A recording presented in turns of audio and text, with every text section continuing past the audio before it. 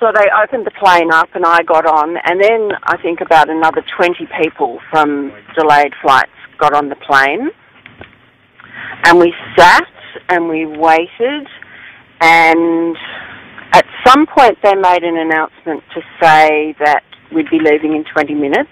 Then there was this announcement that said that the pilot is very busy and he can't talk to you. So I suspect that was when the 20 minutes had probably elapsed and people were wondering what was going on.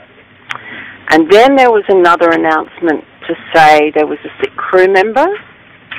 And then finally there was an announcement made by the pilot to say that they didn't have enough hours to get the plane to Brisbane. He started off by saying it was an industrial condition, and then went, well, no, actually it's a safety thing. The whole thing did feel a bit suspicious. Like, I've never had an announcement, the pilot is too busy to talk to you. So we got off the plane, and there was really no one at the airport, and we just followed the line because someone said we've been told to go to the booking office. We went to the booking office. Then people started coming back saying, no, we've been told to pick up our luggage.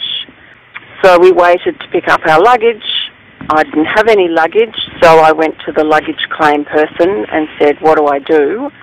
And they said, well, just go to the hotel, they'll tell you what's happening there.